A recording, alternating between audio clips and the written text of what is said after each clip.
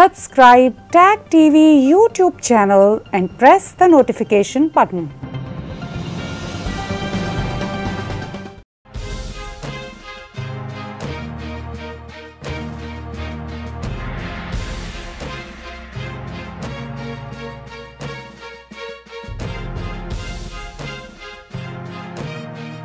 Good evening, welcome to South Asia Newsline. I'm Uzma Jaffrey. Here are the top stories we are tracking for you on Friday, the 5th of November. Indian PM Modi offers prayers at Kedarnath temple, inaugurates various development projects. Pakistan government jacks up price of petrol day after PM Imran Khan warned fuel would get dearer. And Kabul residents fear growth of Islamic State, rising insecurity after hospital attack. And now for all the details. Indian Prime Minister Narendra Modi on Friday offered prayers at the famous Kedarnath shrine in northern Uttarakhand state and inaugurated a 12-foot-long statue of revered 8th century Hindu philosopher Adi Shankaracharya in the temple premises. The Prime Minister also inaugurated various redevelopment projects in the region which witnessed heavy destruction during the devastating 2013 floods. Indian Prime Minister Narendra Modi on Friday offered prayers at the hill shrine of Kedarnath in northern Uttarakhand state and inaugurated various development projects worth $17.5 million.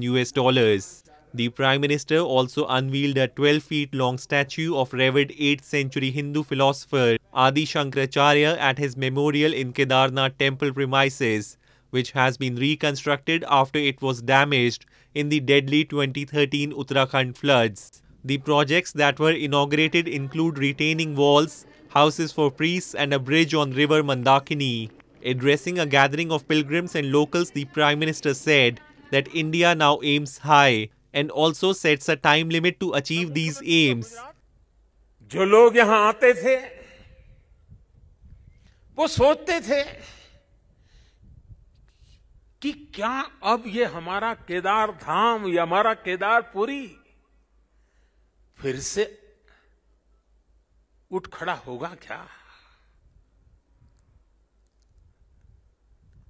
लेकिन मेरे भीतर की आवाज कह रही थी, ये पहले से अधिक आन बान शान के साथ खड़ा होगा. Prime Minister Modi's visit came as Uttarakhand is scheduled to hold assembly polls early next year. He said this decade belongs to Uttarakhand and there will be an unprecedented boost to connectivity in the region in the coming years. Residents in several cities across northern India woke up to grey skies on Friday as air quality dipped to hazardous levels following the Festival of Lights, Diwali. The air in capital New Delhi and surrounding areas hung heavy with acrid smoke. Despite a blanket ban in the national capital till January 1, 2022, people across the city burst firecrackers late into Thursday night, worsening pollution levels. The Festival of Lights Diwali left New Delhi residents to cope with alarming high levels of air pollution on Friday, as air quality deteriorated sharply overnight after firecrackers were set off despite a ban in the Indian capital. Lighting firecrackers was banned in New Delhi and steep fines for any violations were announced, but many flouted the rules on Diwali. The air quality in New Delhi slipped into hazardous category on Friday morning from severe on Thursday night. The AQI air quality index surged to 451 on a scale of 500, the maximum recorded this year, indicating severe conditions. The AQI measures the concentration of poisonous particulate matter PM2.5 in a cubic meter of air. हमारा जो bulletin आया हुआ है air quality का जो index है और उसकी जो प्रेडिक्शन, तो ये सीवियर कैटेगरी में है बिकॉज कल क्रैकर्स और बायोमास का जो पॉल्यूटेंट्स है उसी के वजह से. और दूसरा जो प्रॉब्लम है फॉग भी शुरू हो गया है और विजिबिलिटी बहुत ही डिटोरेट हुआ. The air quality deteriorated in other parts of northern India as well after sweats of firecrackers leftovers were seen scattered on the roads post celebrations. People complained of difficulty in breathing and burning sensation in eyes. सांस लेने में वो बात नहीं है जो कल थी. आज भारीपन है, कण जो इसके मिट्टी के धूल के वो भी प्रभाव डाल रहे हैं। आज यहाँ पे आबादी भी बहुत कम है, लोग आए भी नहीं है। हो सकता है रात भर आतिशबाजी की हो, उसके कारण आए हो, या यहाँ के वातावरण को देख के लोग जल्दी निकल गए। Pollution levels surge in northern India during winters as lower temperatures and a drop in wind speed tend to trap pollutants in the air longer. Indian Prime Minister Narendra Modi told the COP26 climate summit in Glasgow on Monday that India would achieve net zero carbon emissions by 2070. But some experts reckon that target was at least 2 decades too late. In news from Pakistan, Pakistan government on Thursday increased petroleum prices by up to rupees 8.14 per litre a day after Prime Minister Imran Khan warned fuel would get dearer. For the first time in the country's history, prices of all petroleum products are above rupees 110 per litre. This comes amid an already all-time high inflation which has shaken domestic budgets and made life difficult. Making a new record, the Pakistan government on Thursday increased petroleum prices by up to rupees 8.14 per litre with immediate effect to ensure the revival of the International Monetary Fund or IMF program. The new price of petrol stands at rupees 145.82 per litre, while similarly the price of diesel has gone up to rupees 142.62 per litre. This is the first time in the country's history that prices of all petroleum products are above rupees 110 per litre.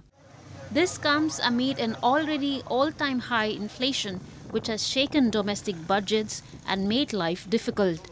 Locals and shopkeepers in illegally occupied region of Pakistan-administered Kashmir expressed deep anguish and said Prime Minister Imran Khan should step down from his post as he has failed to control the price rise and has been apathetic towards plight of the common people. हुकूमत को करना चाहिए या तो ये महंगाई ख़त्म करें या तो ये हुकूमत ही छोड़ दें और किसी के हवाले करें। इनके बस में तो नहीं, कंट्रोल नहीं कर सकते हैं, तो ये छोड़ दें। इतनी महंगाई रोज़ ये पेट्रोल महंगा होता है, डीजल महंगा होता है, इसकी वजह से हर चीज़ महंगी होती है। पिछले साल 60 रुपये दो भी लेता था, इस दफ़ा 80 रुपये हो गया। हम क्या करें? Locals in Pakistan-administered Kashmir blame instead of aiding the people in the already backward region where people should be given relief. Economic losses faced by Pakistan due to policy paralysis are also compensated from regions under its illegal control. More on news from Pakistan. Pakistan's Interior Minister Sheikh Rashid Ahmad has revealed that TLP, the Tehreek-e-Labbaik, Pakistan's chief Saad Hussain Rizvi, was adamant on the matter of expulsion of the French ambassador during negotiations, a key demand of the proscribed religious party during protests over publication of caricatures of Islam's prophet in a French magazine. The minister said he convinced the imprisoned TLP chief that the expulsion issue will be taken up in the parliament. The deal reached last Sunday came after around 2 weeks of clashes near Lahore city in Punjab province, in which at least 7 policemen were killed and hundreds injured on both sides. As part of the deal, the group, which was proscribed in April, would also be allowed to contest elections now, reports suggest. Meanwhile, the government on Thursday transferred the entire police high command of Lahore city in a massive reshuffle in the wake of their mishandling of TLP's protests. Several regional and district police officers have also been reshuffled across Punjab province, local media reported. Moving on to news from Bangladesh. Bangladesh's capital Dhaka has started administering COVID-19 vaccination to school children aged 12 to 17 from this week. Students are receiving Pfizer vaccine doses in line with World Health Organization instructions. Bangladesh has been seeing daily infection rates below or around 2% for the few weeks. However, experts warn a fresh, mild wave of COVID-19 may hit the country this winter due to public apathy to wear masks, health safety rules and low pace in vaccination. Bangladesh this week started administering COVID-19 vaccines to school children aged 12 to 17 years old in capital Dhaka. The campaign was formally launched by Health Minister Zahid Malik and Education Minister Deepu Moni on Monday at Moti Jheel Ideal School and College. According to Directorate General of Health Services, students receive Pfizer vaccine doses in line with World Health Organization instructions at 8 centers. The Bangladeshi government launched the campaign in Dhaka with a target to vaccinate at least 40,000 students every day. The vaccination campaign will be expanded to other districts outside Dhaka gradually. So far, 29,897,953 people have been vaccinated in Bangladesh. The country reported 7 deaths and 247 new cases on Thursday with a 1.32 passivity rate. The death toll reached 27,887 and the total caseload rose to 1,570,485. Though the COVID-19 pandemic looks to have eased in Bangladesh with an insignificant infection rate for the past several weeks, experts warn that a fresh mild wave of COVID-19 may hit the country during this winter amid the presence of different flus due to public apathy to wear masks and health safety rules, low pace in vaccination, and lack of human intervention and necessary bulwarks. In news from Afghanistan, Islamic State has emerged as the biggest threat to the Taliban government in Afghanistan. The group's attacks have caused mounting worries outside Afghanistan about the potential for the country to become a haven for militant groups. Residents in Afghan capital Kabul fear growth of Islamic State and rising insecurity after the hospital attack this week that killed at least 25 people. Residents in Afghan capital Kabul on Thursday said they feared rising insecurity and the growth of Islamic State after an attack that targeted the country's biggest military hospital earlier in the week. At least 25 people were killed and more than 50 wounded when gunmen attacked the hospital after 2 heavy explosions at the site in central Kabul on Tuesday, officials said. Islamic State claimed responsibility for the attack, the group's Amaq news agency said on an affiliated Telegram channel. Islamic State has emerged as the biggest threat to Taliban control of Afghanistan. Tuesday's blast add to a growing list of attacks and killings since the Taliban completed their victory over the Western-backed government in August, undermining their claim to have restored security to Afghanistan after decades of war. احتمال جنگ داخلی به نظر به وقوع خود پیوست اگر جلوی داعش نگیرد داعش قدرتمند خواهد شد و در منطقه و خصوصا در کشور ما قدرت خواهد گرفت و جنگ‌های داخلی و مثل سابق ما انتحاری که طالب میکرد امور از این بعد داعش انجام میده از این بعد گروه‌های دیگری خود اینجا پیدا شد ظهور خواهد کرد که برای منفعت مملکت ما نخواهد. Islamic State's attacks have caused mounting worries outside Afghanistan about the potential for the country to become a haven for militant groups, as it was when an Al-Qaeda group attacked the United States in 2001. The concern has been worsened by a spiraling economic crisis that has threatened millions with poverty as winter approaches and left thousands of former Taliban fighters with no employment.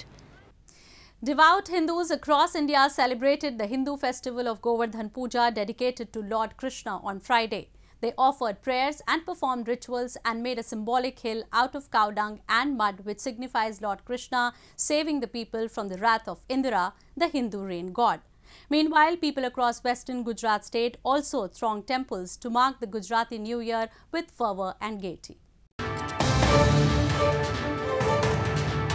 Hindu devotees across India thronged temples to offer prayers and perform rituals on Friday to mark the Govardhan Puja festival with devotion and fervour a day after Diwali, the festival of lights.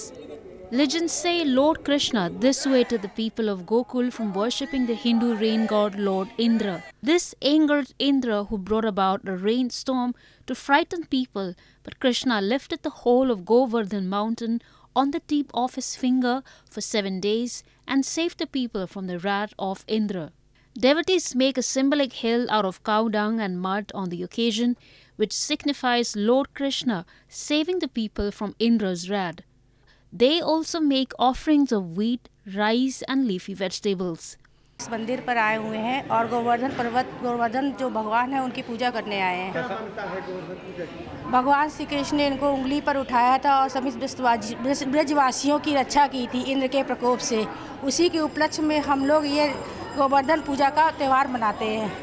Meanwhile, similar festive scenes were witnessed in western Gujarat state as people offered prayers at temples to mark the Gujarati New Year as per the Hindu calendar. The day coincides with the Govardhan Puja festival. This day is extremely important for the Gujarati community, and people dress up in new clothes and decorate their houses to mark a new beginning of the year. Well, that's all we have for you from South Asia this evening. Now our viewers can watch the show on SouthAsiaNewsline.com.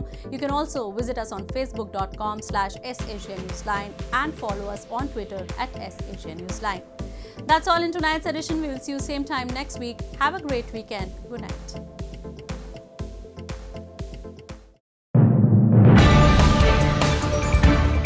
Tag TV brings you daily news bulletin from India. Breaking news and views from India.